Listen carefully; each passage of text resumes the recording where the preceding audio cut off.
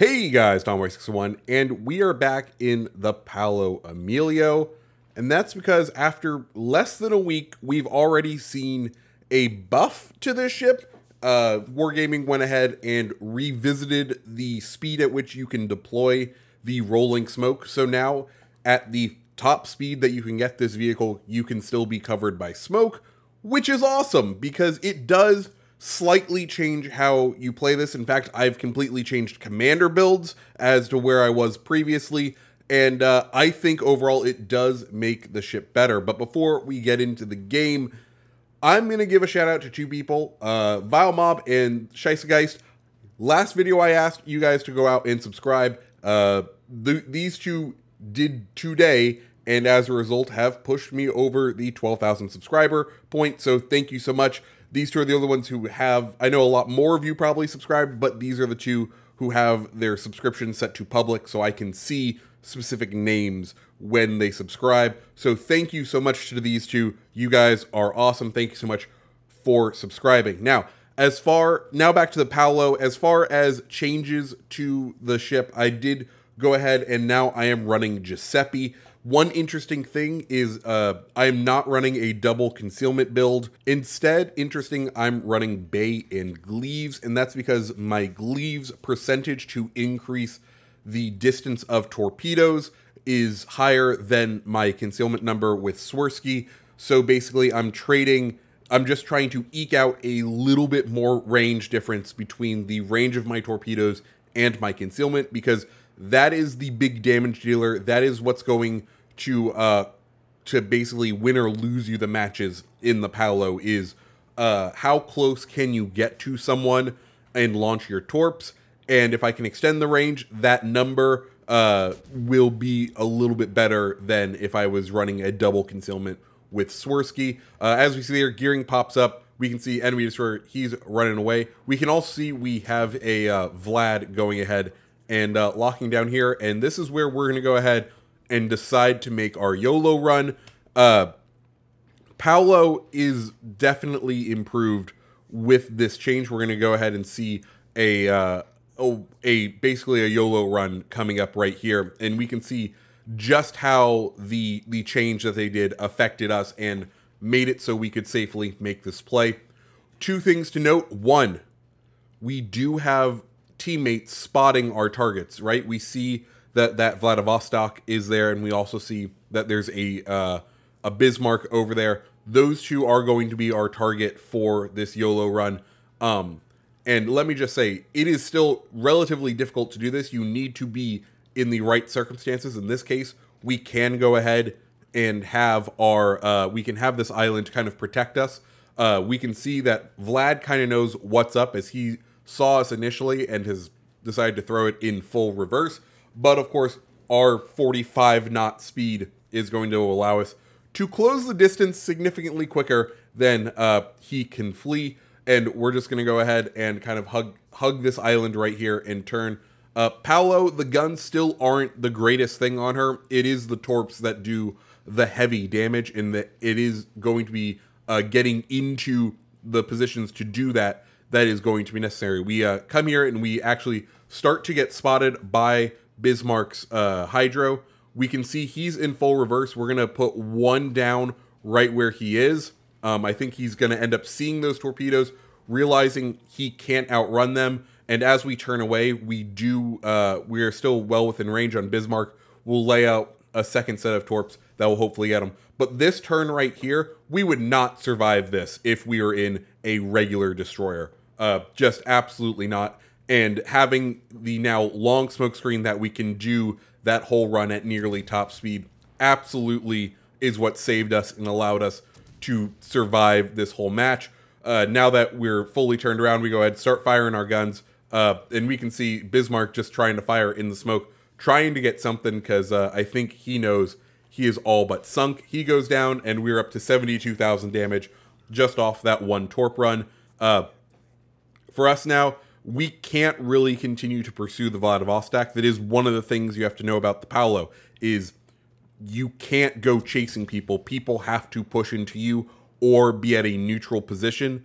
And with the Vlad right there, he is not going to be in a neutral position. He's well aware of where we are, and it will be very difficult for us to get a stealth torp off with him. And that's still the goal with the Paolo, right? You still want to be able to deploy those torpedoes in stealth. If you can't, you then have the ability twice a match to go ahead and lay the smoke screen down and hopefully be able to guide yourself in. At this point, B is probably going to be our best guess. There is a hipper over there, which is a little scary, but hopefully with our teammates' help, we can go ahead and sort of secure that area. But we're just kind of playing what we can, and we know we can't go out towards A. We might as well try to get into B, neutralize their points gain ability, and see what we can really do. Also, it does look like Hipper is kind of distracted with our other teammates, so we might as well see what sort of chaos we can cause for him and just try to assist our teammates in maybe doing a little bit more damage, especially because at this point, the two ships that are closest to us as far as the battleships are moving away and are not going to be very fruitful targets for us. So we might as well see what we can do with this Hipper, head on into the center, and start mess with him. Also, it looks like he's turning out. Unfortunately, he is not broadside, so we can't test out our AP on him, though given his very thick side armor, I doubt we would be able to do much with it. But we are still going to push him to B, especially because now it does look like he is fleeing B, and the enemy team has capped C, so we do want to make sure that the points deficit we are now accruing does not last for too long. We do get spotted as we come around here. Thankfully, we drop spot just in time to realize there's a new ship on the radar, and smoke is back in 20 seconds. So it is time to make another YOLO run on the Iowa. We go ahead and miss, launch one set of torps, widespread fire the second set of torps. This is one of my preferred methods to firing torpedoes on battleships, especially when they look like they might be a little oblivious to us, is to be able to go ahead and fire both a narrow and a wide to try to kind of cover off any slight maneuvering they do. Unfortunately, he does kind of see the threat and begins to maneuver. Smoke is back, so we go ahead and pop down. One of the torps does hit him in the nose. And this is where I want to talk about, I do kind of wish we didn't need all of the concealment to make the Paolo like somewhat competitive, because I would love to have been able to install the RGA mod on this ship rather than the concealment mod that we kind of have to install in order to stay somewhat competitive. But also, this is a good example of another time we probably would have been dead if it wasn't for the smoke, and especially the longer lasting smoke that Giuseppe gives us. Giuseppe, you can go ahead and pretty much double your smoke time if you pull all of the duration buffs or all of the duration skills. And because of that, we are able to make that wide arc, start to flee the Cleveland. If we had run out of smoke there, Cleveland could have easily smoked us. Now, but now because we had that increased duration, we are able to stay somewhat safe. We are now, though we were fleeing, we're going to try to go ahead and flip B, be the good team player. Also see if the Georgia wants to come in range. He is fairly low, so if he is fairly low, we probably won't be able to make a torpedo run on him.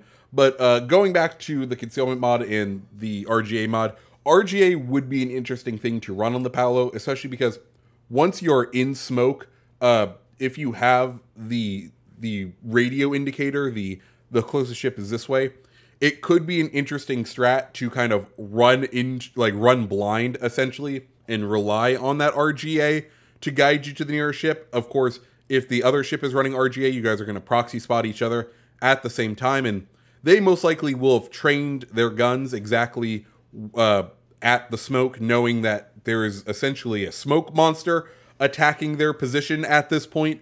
But it is something that would be nice to run. Also, it would be nice if, I don't know, concealment mod was available for the battleships. That way, every single battleship you try to YOLO up onto won't have the RGA mod installed by default. Or if they're like me, just people who don't run the RGA mod because they're too poor, because they would rather put that 2 million credits towards the next ship, because that's the situation I'm in 90% of the time in this game of, well, it's a tier 6 battleship, I don't need to do it. But anyways, we went ahead, secured B, and we know where the last destroyer is. We have our speed boost back active, so it is time to go ahead, chase this guy down, and wrap up this match. As far as my opinions on the Paolo, I still like it. It's still going to be the next GXP ship that I purchase. The smoke buff has definitely helped it, and I would recommend it just that little bit more. When someone asked me about it, I think I said it doesn't redefine the ship. It's just a nice quality of life update that it might be something that pushes someone over. Like, it's the straw that breaks the camel's back into purchasing the ship. But yeah, I really enjoy it. I hope you guys liked this video. If you did, go hit the like button, hit the subscribe button, and I hope you guys have a great rest of your day. See ya.